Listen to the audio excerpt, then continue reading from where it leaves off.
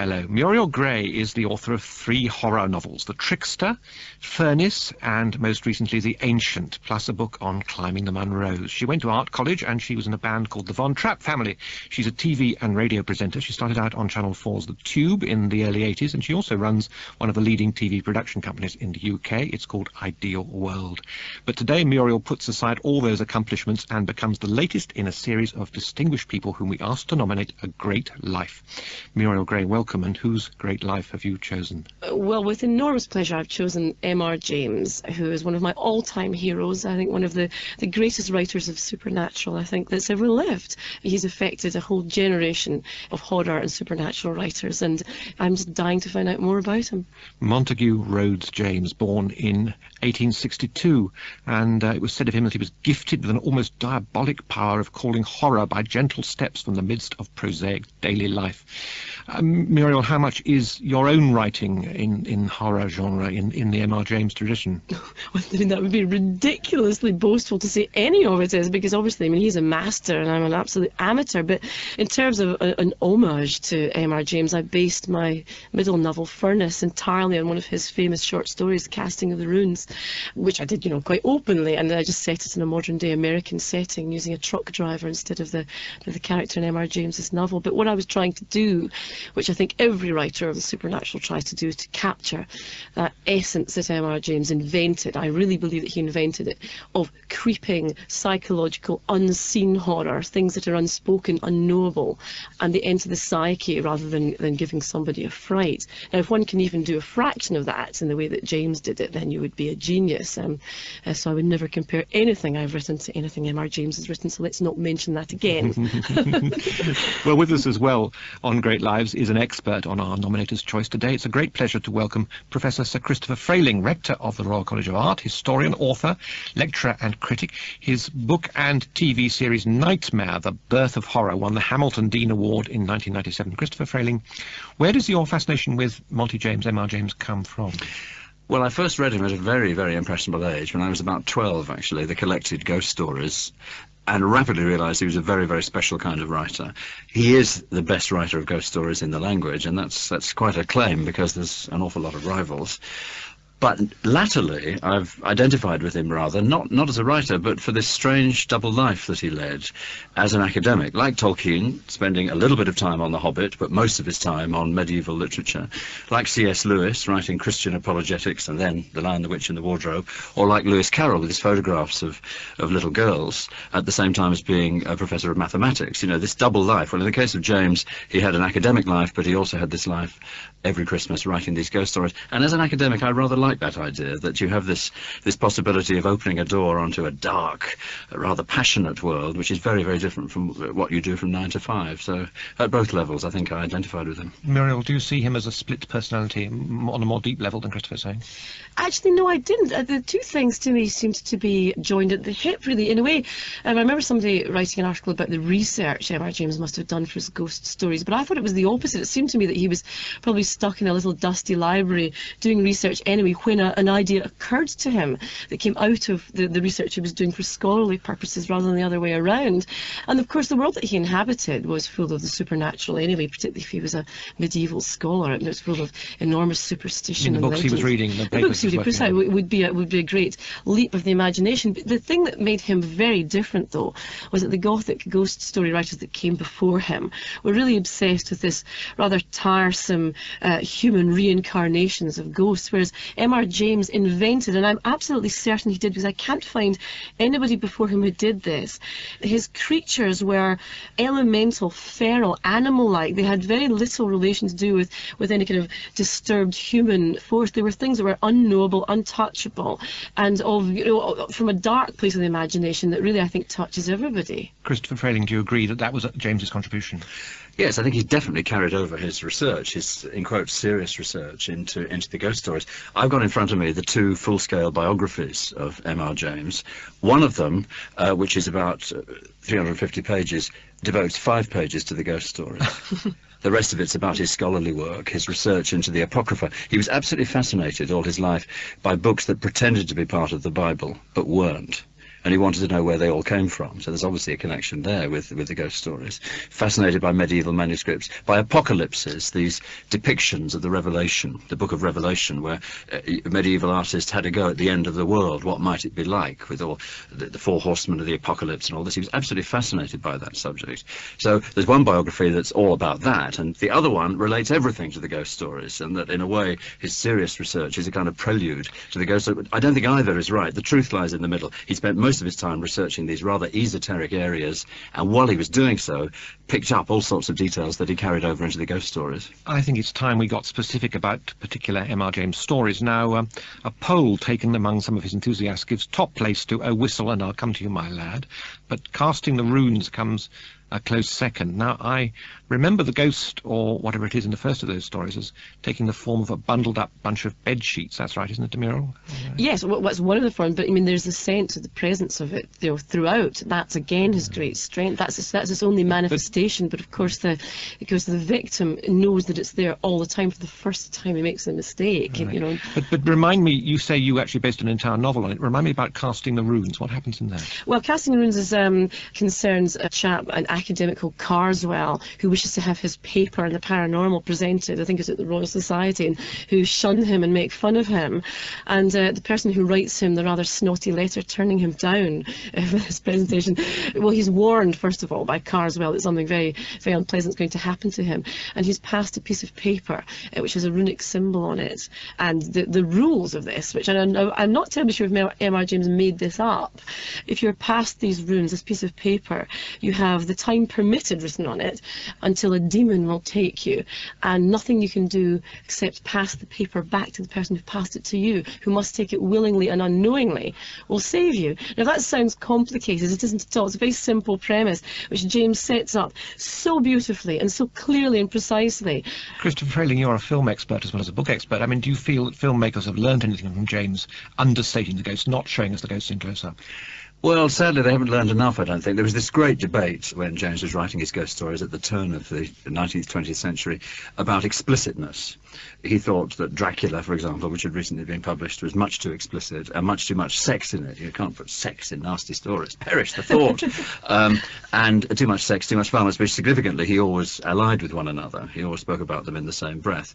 And that he felt that horror stories became more memorable if you were less explicit, that if you were just in the corner of the retina, you don't quite see it, it's not in your face, it's just in the corner of your eye, like in Whistle and I'll Come to You, this thing that follows the central character along the beach. He can just see it out of the corner of his eye, and he can't quite see the shape of it, but he knows it's there, and every time he turns around it goes. That is more memorable to James than a vampire coming at you full face and biting you. Now, where the movies are concerned, certainly up until quite recently, that isn't a lesson that they've learned. They've gone for schlock, they've gone for special effects, they've been chucking things at us. Films like The Blair Witch Project, which actually resembles M.R. James's stories, have gone back to a more sort of degree zero kind of horror, where you don't see a thing. It's all done by suggestion. Yeah, but on the whole, I'm afraid Hollywood has gone for the explicit approach. James did set out various rules for ghost stories. He said on one occasion that he believed a good ghost story should have an evil ghost. The ghost should be malevolent or odious. Amiable and helpful apparitions are all very well in fairy tales or in local legends, but I've no use for them in a fictitious ghost story. How seriously does M.R. James take evil? Is it just a device for making the reader frightened? Christopher Frayling. Well, I think it's a double-level thing, as so often with M.R. James. Remember, these stories were originally told orally, as if round a campfire, but actually in the rooms at King's College, Cambridge. They really were. They were ad-libbed. Yeah, not ad-libbed. He wrote them and read them to a group of undergraduates and postgraduates and dons in King's College, Cambridge. Every Christmas, usually Christmas Eve, they gather in the dean's rooms with a candle, and he'd read this story. And they were pretty camp occasions, by all accounts. People would laugh a lot. There'd be pranks. There'd be abstruse sort of jokes about medieval Latin, or, you know, Monty, was the telephone invented in those days? All that sort of stuff. And so in the telling, they were quite lightweight. But when you read them and actually compare them to M.R. James's more, in quotes, serious writings, I think he meant them at quite a profound level. He was brought up a fundamentalist Christian at a rectory in Suffolk. He clearly believed in the reality of evil. He almost took holy orders, but disappointed his family by not doing so when he was in his 20s. He kept having recurring dreams about the Last Judgment. There he was in the afterlife, confronting someone who has the scales or the balances or a big book. So the reality of the Last Judgment and the afterlife were very, very strong with M.R. Jαmeζ. And I think, in a way, one has to get back inside his head as a fundamentalist Christian to get full value out of these stories. There's a reality about the evil that's very, very chilling. That's absolutely fascinating. Actually, one of the things I wondered about him, and again, Christopher, maybe you can enlighten me. If you remember the story Lost Hearts, Mr. Abney, there's a wonderful piece at the end of that where we see right into Abney's mind, where he's simply a scholar who's so separated from human emotion. He even describes the ghosts that are bothering him by saying some annoyance can be expected from the psychic portion of the subjects. And I've always thought that perhaps that was M.R. Jαmeζ, that he himself was very separated, very disengaged from emotions and from relationships, obviously, since he had none. I know. And I wondered if Abney was actually quite autobiographical. Well, I think they all are. You know, I think if you actually... characterisation, to be honest, is not M.R. Jαmeζ's strong point. I mean, basically, there's a central character who's a university researcher, who's probably studying a slightly eccentric subject that isn't quite mainstream, a little bit like James's research interests in the Apocrypha rather than in the Bible, who go out of their normal setting, usually in the long vacation or on sabbatical or visiting France. So they're out of their element, where they're at their most vulnerable, because these people thrive in the senior common room surrounded by the all-male society of Cambridge in the late 19th century. So they're out of their element and particularly vulnerable. And something breaks through their normal reserve. The emotional armour is the visor has clanged shut, but something opens it by coming through the portal. It's what the spiritualists call the apport.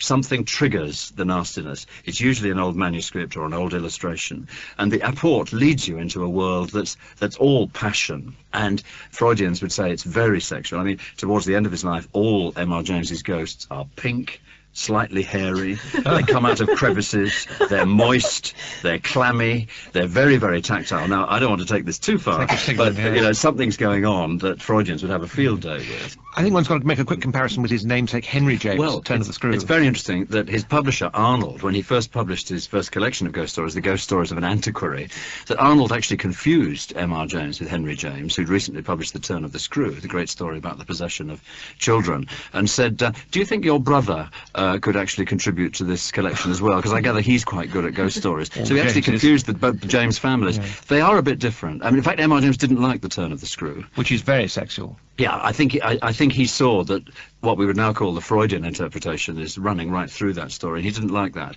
He said there should be a tiny chink of rational explanation, but only a tiny chink. Basically, the supernatural was real. Whereas in Henry Jαmeζ, the chink is very large. You can read that story and say nothing's actually happened. It's all in the imagination, of course, yes.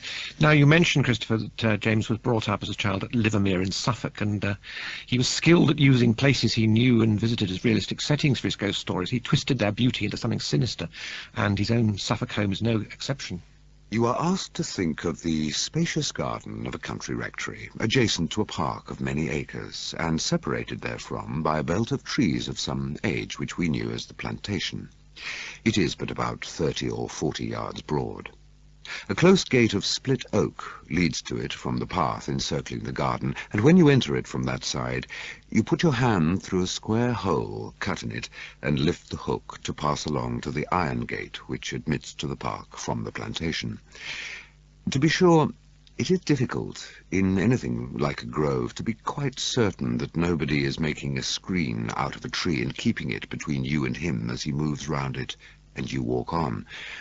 All I can say is, if such an one was there, he was no neighbour or acquaintance of mine, and there was some indication about him of being cloaked or hooded.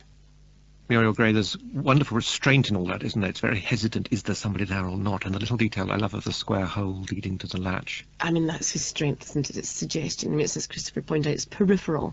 And it's peripheral horror, you know, what's behind you, what's just outside your vision. I think also there's an element of romanticism about M.R. Jαmeζ, really not touching upon, and which actually it seduced me, certainly as a young girl, because I grew up, obviously, reading Edwardian children's stories like E. Nesbit and so on. I mean, the story of the amulet I read, I think, probably about 50 times. I loved it so much. It was very similar. It had a scholarly gentleman taking these children on this marvellous adventure. So there was a lot about the romanticism about that era in M.R. James that attracted me. The beauty of these gardens, these old disused, beautiful places, scholarly gentlemen getting railway carriages to beautiful little seaside towns to research things. That draws you in with a romantic reality. And then when the darkness comes rushing in there, this peripheral darkness, it is utterly beguiling. I think it touches you in almost every sense. It seems that he had nightmares as a child. It's possibly a reason for his choice of genre as a writer. Here he is talking about this in the Evening Standard in 1931. What first interested me in ghosts? This I can tell you quite definitely. In my childhood I chanced to see a toy Punch and Judy set with figures cut out in cardboard. One of these was the ghost.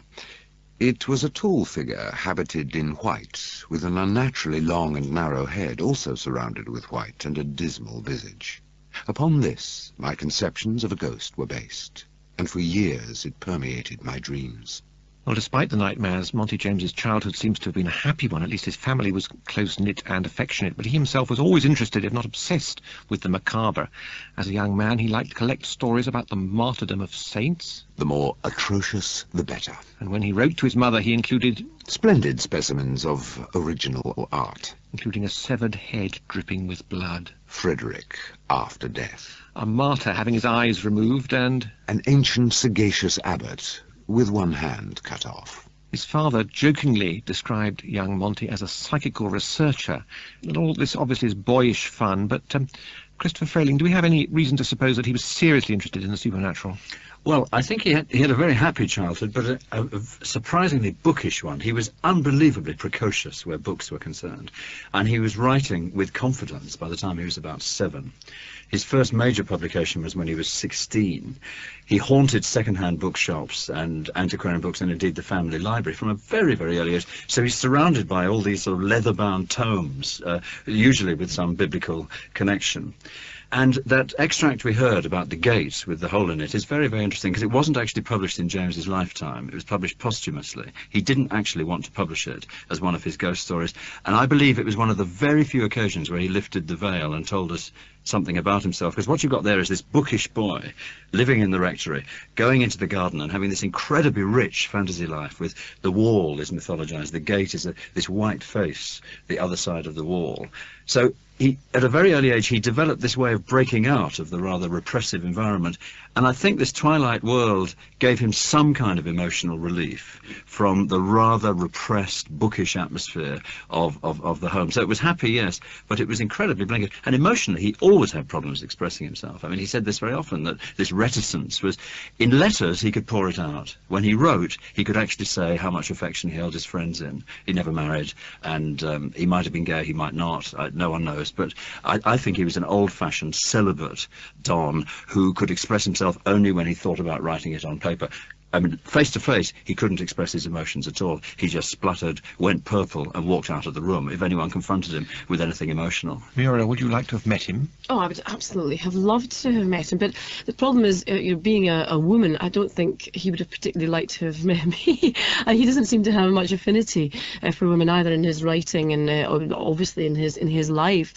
So I would have liked to have dressed as a boy in Shakespearean way and perhaps pretended to be a student and sat at his knee listening to one of these ghost stories. I think I would give a great deal of money to have that experience.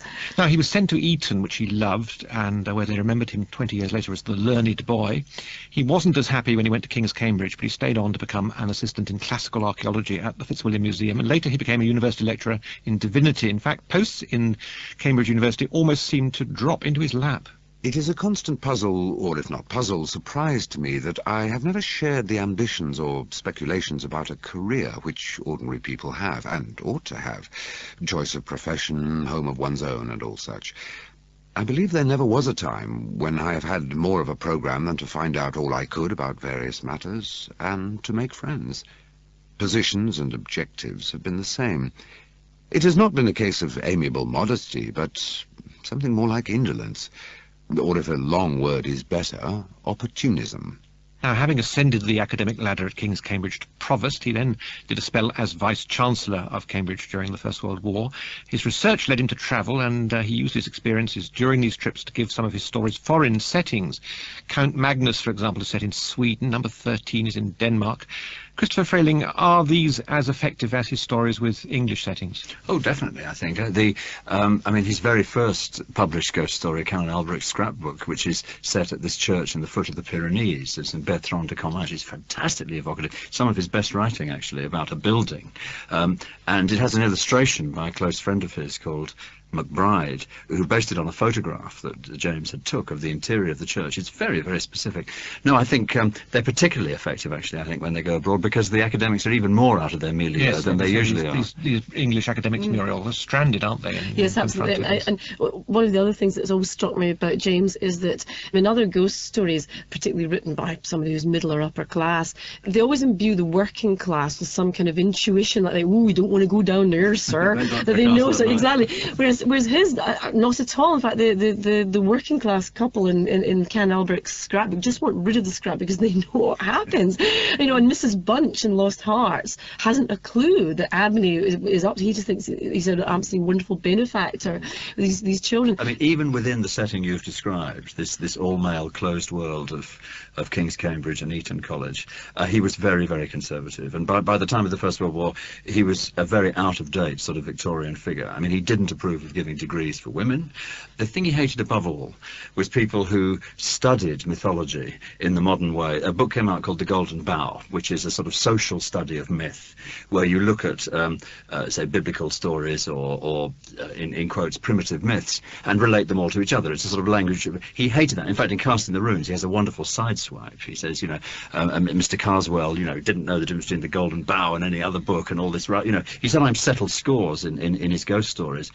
But the whole style of the stories, too, I think, is, and it's one of its most attractive features, has that whole world of Cambridge conservatism. You get that through the prose, and in a way that's part of the attraction. Although it's deeply conservative and very politically incorrect, it is now part of the attraction of those stories. I think a word or two more we need about his attitude to women. He was, as you said, Christopher, strongly opposed to women taking university degrees, and he writes scathingly about some female fellow travellers on a trip to Cyprus. They object to him smoking. They play the worst kinds of music, and to cap it all, the beast was knitting during dinner.